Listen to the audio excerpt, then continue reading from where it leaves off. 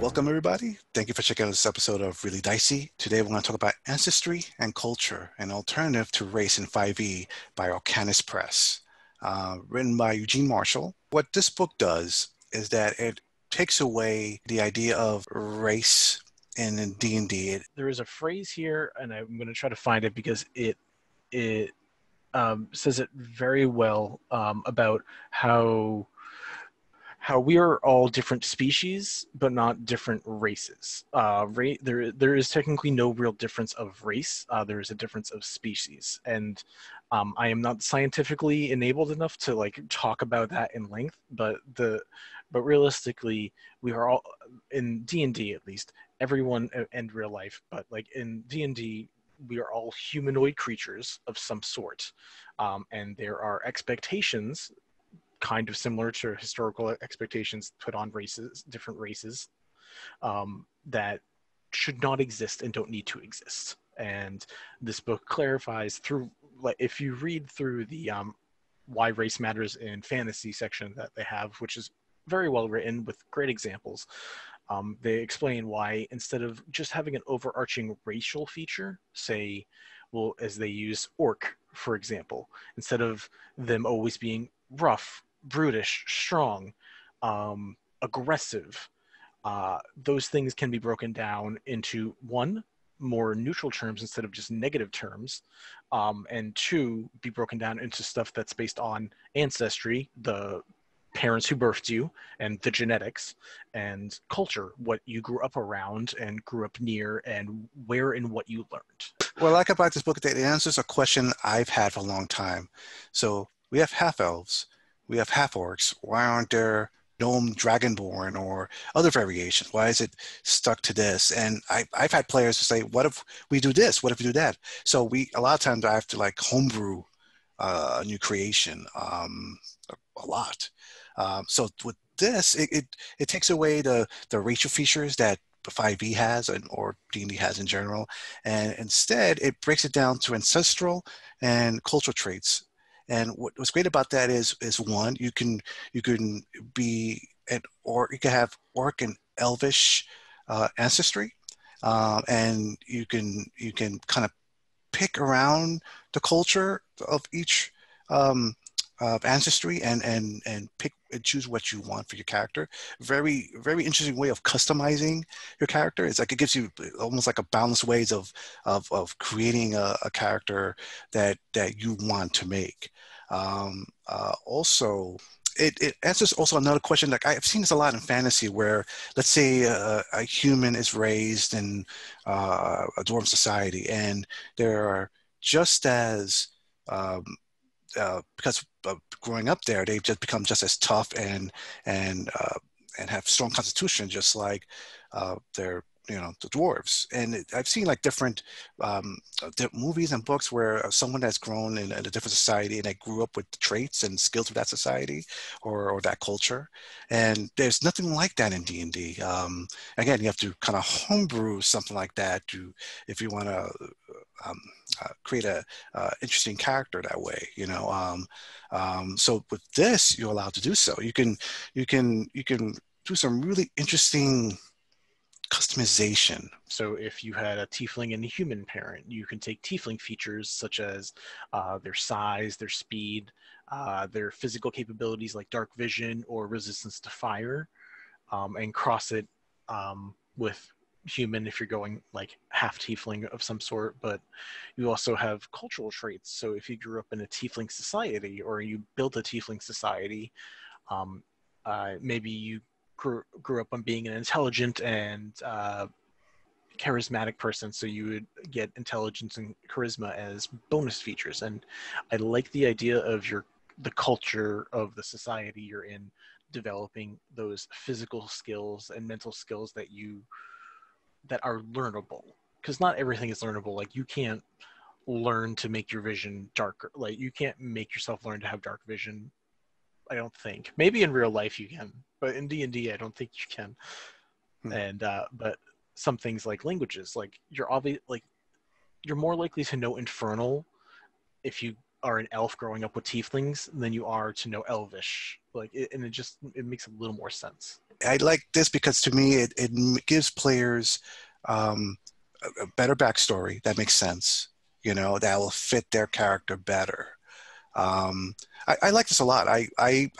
I'm making this book kind of the ideas of this book like a permanent thing in my campaigns for my 5e campaigns from now on. So if anyone makes a new character, I'm going to use these rules instead of what the 5e handbook, player's handbook has. Yeah. It just I don't know, it just gives a player better tools to make a much more interesting character.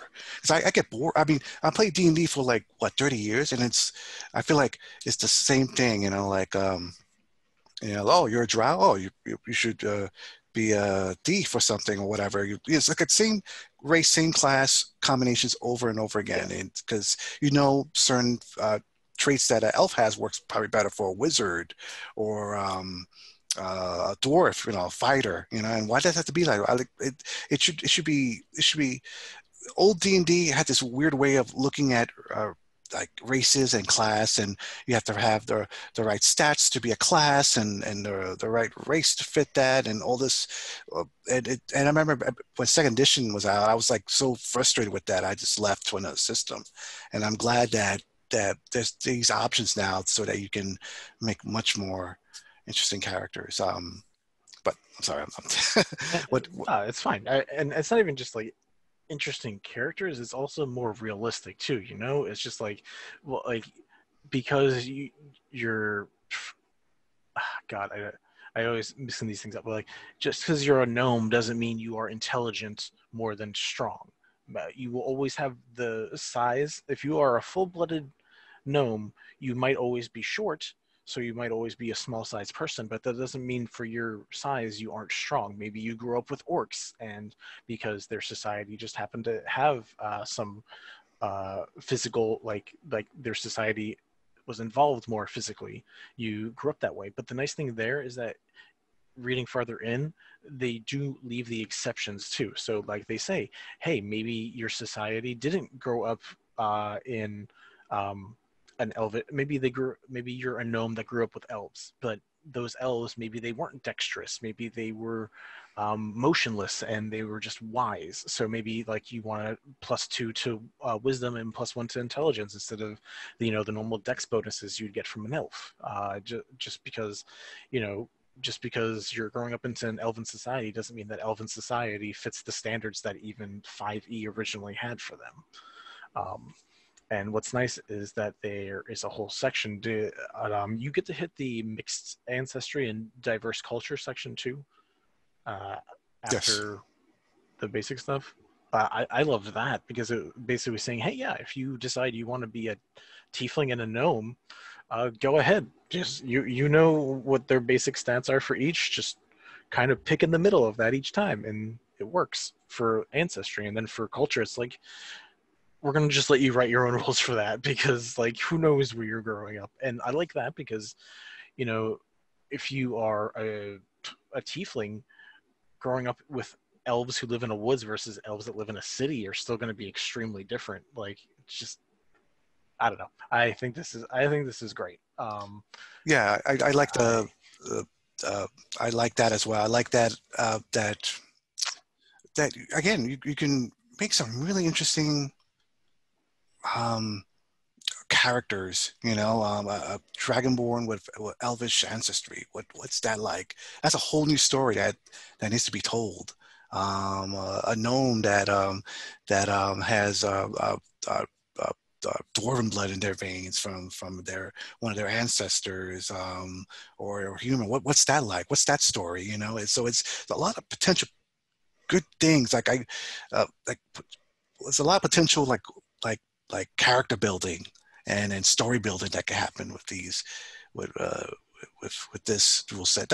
Now the only thing that I don't want to say I don't want to say it's a negative, but I kind of wish, like I feel like at the end when you read everything, I think it's like toward the middle when he starts explaining and ends explanation, he kind of he kind of makes a he talks about like, all right, like you can pick from multiple things, but it's up to your game master to know when to like draw the line and talk to your players about that. And I think if you're a new game master, that might be difficult because you may not know what that line is. I think if you've played enough, if you game mastered enough, yeah, you would know. You would know like, okay, maybe taking all these uh, uh, different traits might be too much. Maybe your character's a little bit too powerful. Um, Yep, so I'm worried that dungeon masters may not know how to deal with that so quickly. that's fair. Granted, it does there for every step along the way there is a breakdown to what they recommend, and I do like that. So like even at the end there's basically a section for personalized cultural traits, so even if you didn't want to go off of the diverse cultural stuff or the specific ones for each race, you could still choose your own depending on what you're kind of basically what you're making your backstory. And I think that's still a fair way to do it. But I agree with you. Like if you're just like, I'm gonna get have an elf and tiefling parents, and I'm just gonna stack those abilities that I know overlap really, really well. Um, you might get players like that sometime, but problem is like in any game, you may always run into characters like that. There's some people who might do it by accident, but if someone's doing it on purpose, they're gonna try to pull it either way. So, but if people are just doing it by accident, I mean, so the new player is a little stronger. Just as long as everyone's having fun and they're not taking the spotlight too much from other people, that anyone cares. Because some people don't even want to be in the spotlight.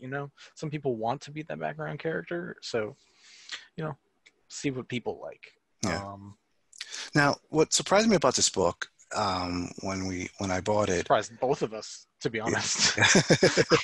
So this book is about 70 pages, and halfway in is two adventures that the author gives you, and I thought that was very interesting. Again, I expected just more rules. I like them in the sense that what they are trying to teach with both of them goes along with the theme of any ancestry, any culture. There is a potential for cooperating between all of them and a potential for understanding between all of them. And I think that's pretty clearly defined in the designer's belief, and also in general, I would say most of the D&D community's belief at this point. The first one, Light of Unity, is pretty short. I think you could do that as a one-shot. But it's a fun introduction. Like if you're making characters specifically to use these, that could be a pretty fun one shot, just to get a lot of versatility to like learn how these multi-ancestral, multicultural characters could work. The second one, neither of them are crazy unique, or like they're not winning an award for the adventure so much as the wonderfully detailed information they have before. But I think you could do the first one as a one shot, and the second one would work as like a second adventure, like another like maybe three session adventure right afterwards. That like you're like, did you guys enjoy this? Yeah. Okay, you want to keep playing? Yeah. Oh, okay. So I got this for you right afterwards if you want, and then we can open up one of the official D&D books and do like a full-on adventure. Like, I think they're a good lead into things. They don't like blow my mind in any like specific way. Yeah, I totally agree with you. I felt the same way when I read these adventures. I wasn't like blown away by them, but I think I saw them as a guide, as a like, all right, like, okay, so if you're interested about how these rules could work in a D&D setting, um, or examples of it, like how it's role played or how it's put together, this is a way to do it. And I think it's fun. And as I mentioned before, like that, I was worried that young dungeon masters, may not have a hard time with balance. Like I think these adventures help that in some way, so that it, at least with world building, they have a good sense of how it's done.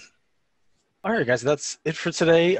Again, we love this book. We'd love to hear your thoughts on it. Specifically, what kind of ancestry cultural mix would you like to make? Do you want like a gnome raised by dragonborns, or do you think maybe you want dragonborns raised by gnomes? What would the differences be? What the similarities would be? Tell us about your crazy culture and ancestry mix down in the comments, and we can see what funky things we can bring to life.